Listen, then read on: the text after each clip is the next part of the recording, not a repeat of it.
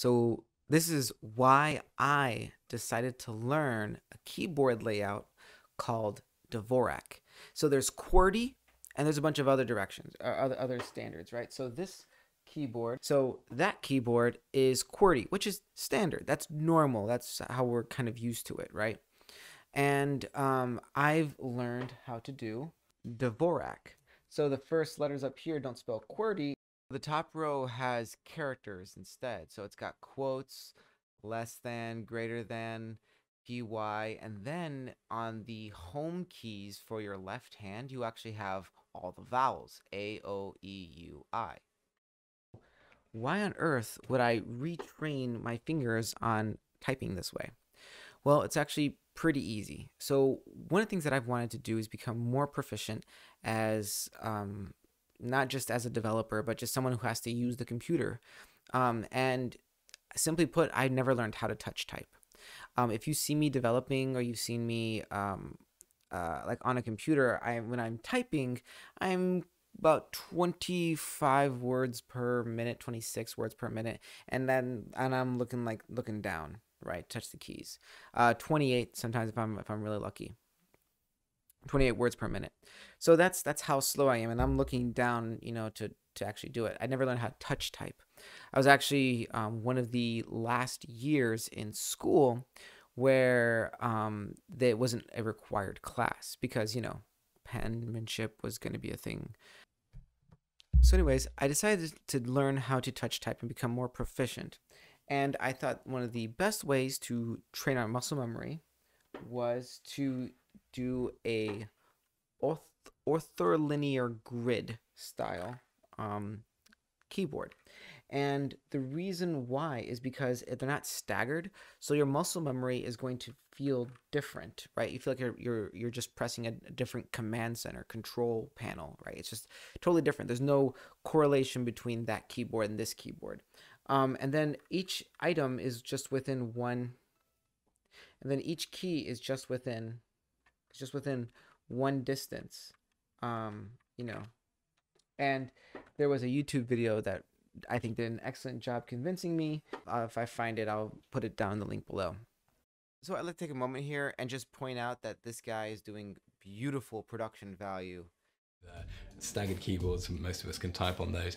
Is it worth reprogramming your mind and your muscles to use ortholinear? Is the benefit worth that investment of your effort? But so that YouTube video convinced me, and after some arduous amount of debating, I decided, yep, I'm gonna learn it. I'm gonna learn this ortholinear keyboard that I can custom do layouts, and as long as I'm doing it, I'm gonna learn Dvorak because it actually is easier on my fingers. So one thing I started to notice was that when you do touch type, and I was using typingclub.com and like some other ones around the net, and basically what ended up happening is I noticed that like my fingers like kind of hurt. Like I kind of put like some strain on them, and I was kind of surprised because of how my fingers had to reach a lot. And so when I saw this video that explained the ortholinear keyboard benefit, and then I knew Dvorak, one of the ideas, one thing comment that I was seeing over and over was that people were complimenting that it has, maybe some people were forced into learning it because QWERTY was starting to hurt their hands, or they're starting to develop, damage. And the way I see it is, I do a lot with my hands, so it's pretty important that, I can keep working with them as best I can. So, so with that, I basically decided to learn Dvorak, and I was correct. The ortholinear layout did make it easy for me to rewire my brain about like, okay, cool, like this is how we're gonna type and whatever. And then because I was building this keyboard, I ended up doing additional custom layers, but that's a separate video. We'll talk about that later.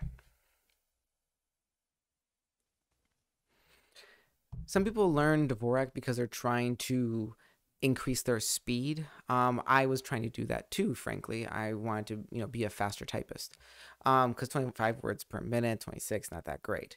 And I knew I was writing a lot. And specifically when I was coding, I was using all those special symbols too, right? And it's just, the layout is just so random and funky. I'm going up and down and whatever. And when I decided to make to learn Dvorak, one of the benefits was that some of those special keys, I think, were set up in a more natural kind of location. So if you're typing a sentence or if you're writing some code, there's some, sometimes it's a little bit easier in my brain to just kind of see that Dvorak keyboard layout, because it's kind of like a fresh new take on it. And now there are other keyboard layouts people can learn. Colmac is another one. And I did a fair bit of research because, if you're going to commit to this, like, you're going to commit. And when you get a keyboard like this, and you're not used to spending money for stuff, like, you're making a commitment that you're going to be more efficient. And that, you're going to be investing in the tools you use, right? Like if you're a carpenter, it's like, yeah, you could, use a saw, like a hand saw, but, why not invest in, something that makes your job easier, right? Your tool set is just going to make you more efficient with what the knowledge you already have, right? The carpenter, is no better a carpenter because of a saw versus a circular saw. But rather he's more efficient with the circular saw. And in my opinion, it's the same thing with your keyboard, is that, if you need to press keys or type words, or you have to press special symbols, like, you will be able to do that because you'll know that's what you need to do as far as syntax goes. So anyways, and the other thing too is, one thing I recognized was I wanted to, be able to just move around the screen easier using only the keyboard as much as possible, because that's what we see in movies, right? We see in the movies, like, they're navigating on the screen from the command line, or they're just like know all the hotkeys to jump between things and whatever. And that's what it's just more efficient. It's faster than like the mouse, right? And so that's like the next step in what I wanted to do. But Dvorak takes me, pretty far as a developer before even adding my custom layers, which, come later. So the obvious question is you're going to ask yourself is, you're looking at this video, you're researching this topic because you're wondering, should I learn Dvorak? And the truth is, my situation was, I was trying to become more efficient, and it is hard to jump back and forth initially between QWERTY and Dvorak, and you want to just jump to your QWERTY keyboard because you gotta get messages out. You're doing your job. You gotta be working, right? But at the same time, you recognize that it's actually, when you're trying to learn the muscle memory, like, you gotta be actively just putting in the practical time. And with that, you basically need to be willing to do this sort of frustrating, slow process for, a few weeks. I would say within 2.5 weeks, you're more comfortable with the keyboard. And then, past that, it's just sort of the normal learning curve of just how fast you type. Now, how fast do I type? I now can get about 28 words per minute on Dvorak, which is slightly faster and slightly more convenient than the QWERTY. But I'm doing things to make myself even faster than that, because one thing that I like, for example, is on the keyboard I can do an auto shift. So I can hold down a key a little bit longer and it'll be capitalized. And essentially I can train my brain so that, not to hold the keys for too long because they'll be capitalized. But if I want a key to be capitalized, I can hold it down just for the moment, the thought that I hold down the key so that it'll be capitalized for me. I've actually already have done this process and have noticed that I started jumping back to my QWERTY keyboard because I was becoming more comfortable and proficient typing, but pressing the holding down the key was for too long for me now because I was getting faster. So I switched, and so I've been kind of tweaking the speed at which I need to hold down the key and release it to make it capitalized versus just pressing the key to have the lowercase version. So that's something that I've been able to do, and I'm in the process of, to get even faster, but also to make me more proficient because those modifier keys take extra effort and work to think about or whatever. once again, this is just me and how I've been set up. I also didn't know how to touch type. So I wasn't trying to undo a lot of QWERTY knowledge from years. I was always looking at my keys.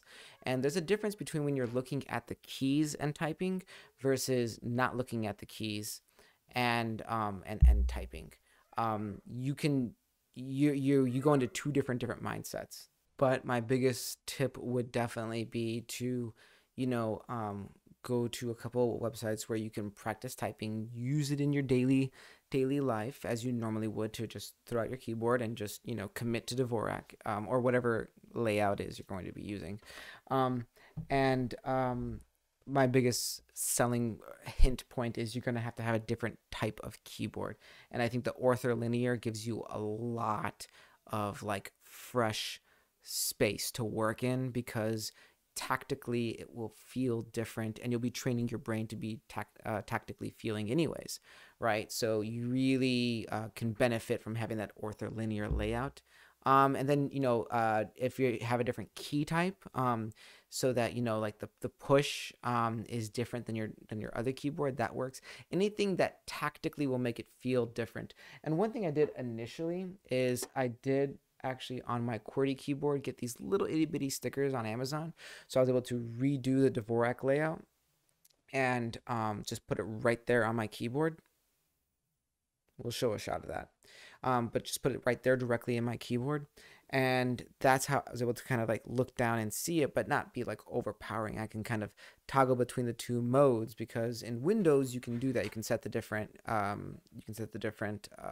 keyboard layouts.